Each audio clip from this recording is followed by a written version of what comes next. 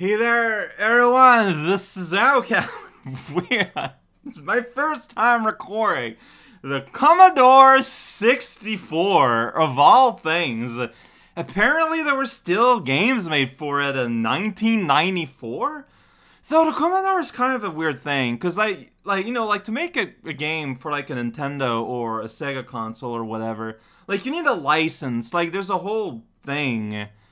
But the Commodore was always an open system. Like, anyone could make any program for it at any time. So I can kind of see that people would still be working on it. Anyway, so the game we're playing, Mayhem and Monsterland, was explicitly made with the idea that, no, yeah, we should have a Sonic on a Commodore. So here we are.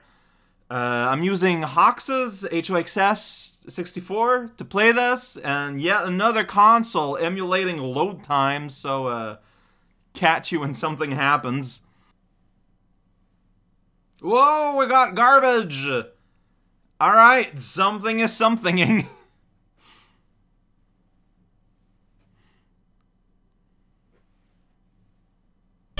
Yeah, it's a trainer! So, fun fact, the trainer here made me very worried about being able to play this game, but that's not something to be worried for now. I can just press anything and we move on to this sweet purple screen,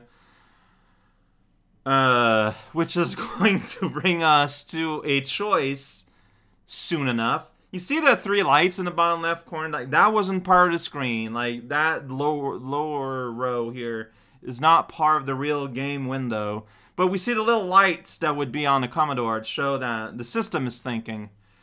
Alright, I guess we should intro. Press the I, there we go. No, that's not the intro. We got some sweet static sound. No. Are you allowed to just use the MTV logo like that? I'm starting to wonder how legit this is. Apex. Yeah, man. The production value these days, though. Very cinematic. Yeah! Happy son! Looking down on the plains. This is a dinosaur game. Oh, this... Okay, so... the window I'm looking at right now is tiny. You guys get to see a beautifully up-res version. I'm not, and I mean, I can see fine, but because of the gradient on those letters, it's kind of really hard for me to read at this point. Here we go, though. Oh, I'm loving this song. It's such a bop. That's a really fat bird. The Bolodactyl would not be able to fly. Andy Roberts did something. I would say what, but I couldn't read it at this size. Yeah, look at that mole! That's not a dinosaur, it's a Barosaurus. Are you supposed to sound is, or is it or? I think official name, you do Orus, I think. I don't know. Man, this music just keeps being good. That's a sea cucumber with a face! The Spikysaurus. I don't think that's a real type of dinosaur. Might be a bootleg. Here we go, we're romping, stomping, also eating all the mistletoe. That's a regular bird. It's not a dactyl at all. Well, kinda, well, maybe, I guess, we don't really know. Big as something is. Wow, look at that, calling someone big. Ridiculous. You look like straight out of Adventure Island, little buddy. The Dragosaurus. Gonna drag you down. Yeah, that's right. Andy Smith. He made some assistance of an additional flavor. Look at that little guy! Alright. Diplodocus, that's just a real one, but I think Diplodocus is a bad name. It's been a while since I was up to speed on my dino facts. I'm just not a 5-year-old anymore. Bobodactyl. I don't think that's real. Bobo. Poor little dactyl. Gone to something. Here we go. This is a long intro. Guess what characters are playing character? It's Mayhem, the Speedicus Maximus. He looks like a Sonic OC, alright? Man, that guy's just blatant.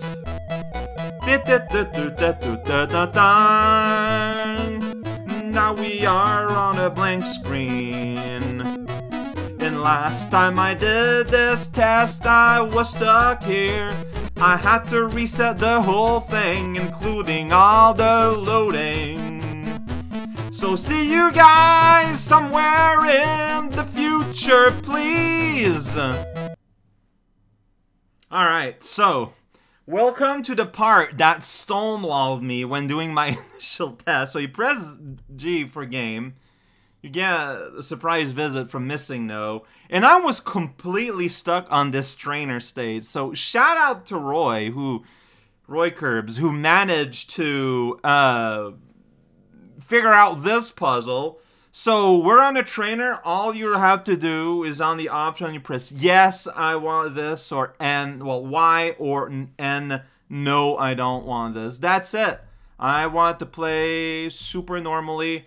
And there we go, loading Jellyland. We got a magic dust quota. Don't think about it too hard. And also star quota, which is significantly higher.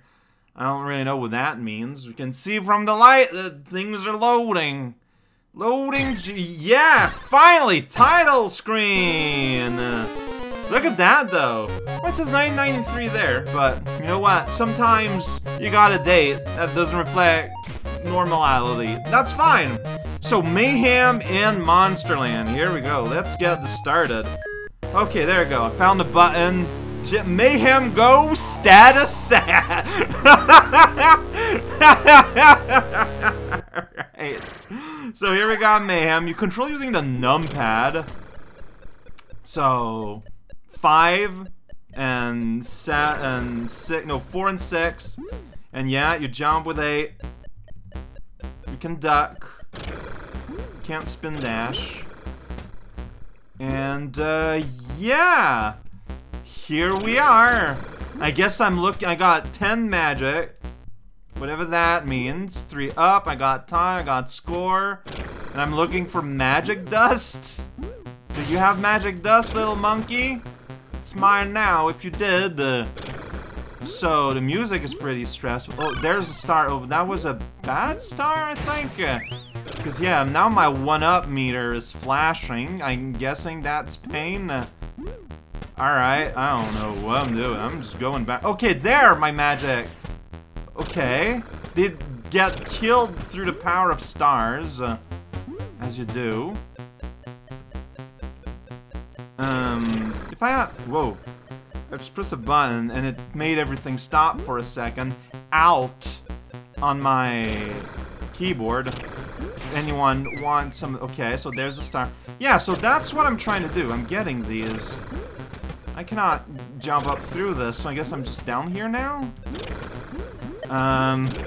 Good question. No, okay, you jump really high, it turns out. Alright. Alright, just activated magical sprinkle door for everyone who's interested. Okay, and here's this. I guess that's the end of going towards the left. Can I go in?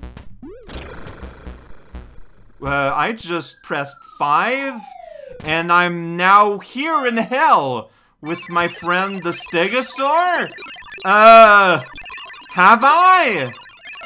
Oh, okay now. Okay. Sounds great. Hey, status is happy.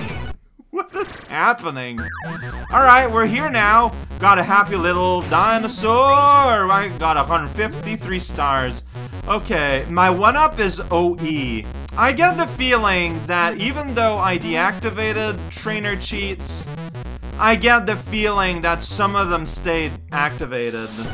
And so, the reality is I feel like we might not get the real experience here, which is unfortunate. Is that floor? It totally is. Oh, it's go up through floor. Instead of monkey, it's a lizard. Now my score is flash ×2.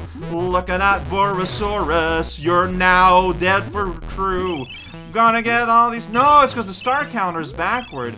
Okay, so you get all the things in one world, then in the other world, you get a new thing. Got it. Weird game. Alright, so you still want to murder everything you encounter. There's a giant, massive star there. Can I get up there? I don't see how I would. Oh, you shot at me. That's really rude. I only got OD life. What is that, little guy? He's just making big steps. Big steps, guy. Okay, you know what? This controls a lot better than I feel like it should. I'm not complaining, I'm just surprised. Alright, yeah, okay, so get hit enough by that bird. And then goes Mayhem, go! Yeah, and I got so yeah, I got unlimited lives, so I'm not gonna play until game over.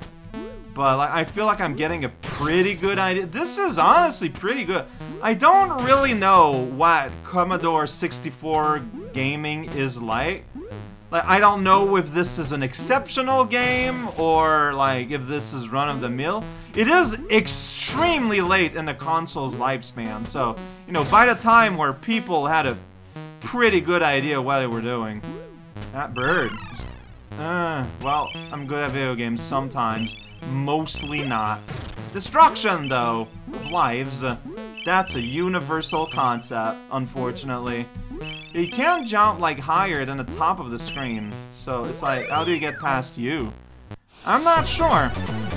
Happy is my status. It saves the hearts you get. So, you know, so just kind of keep on going. What happens if I press 5 again? See, now I press 5 and... Okay, so... They still snuck in a automatically complete the level button. Right in the middle of all your controls, though. That is not where I would put that.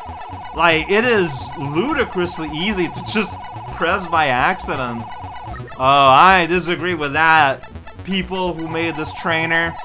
But I mean, I gotta live with it. Like, that's fine. Now we get to just see this absolutely ridiculously long countdown, because that's the world we live in. Yeah, so, I mean, I'm assuming it needs a trainer to be able to play without putting in, like, you see? This is lasting longer than it was ever programmed to be able... Then I pressed a button to make it keep going, which that's just weird. But, yeah. So, we get an idea of what the game is, but everything I do now, I just have to wonder, you know, what part of this is due to the trainer? What part of this is part of the feature? See, I don't mind a crack screen, but beyond that, you know, this should just be a clear, play this game in its original way. But that's just not a thing. Like, I was given a file, I found another download that turns out was the exact same file. Well, exact same copy of the same file. I don't know if there's another version out there. But hey, now we got Pipeland! Such a random number. 231. Oh, it's loading, though. I mean, but we got an idea what this is. I feel like we spent more time on the loading and the little movie at the start. I love how you load up a sad version, though. But yeah, so I'd have to get all the magic, and then, you know, there's 11, and then I would press the button.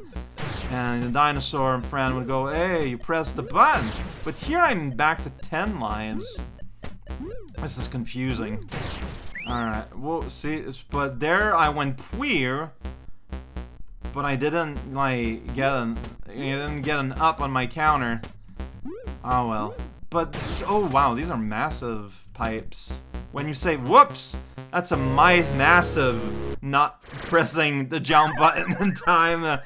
Alright, but we got this honestly is pretty rad and it's pretty different. I dig it.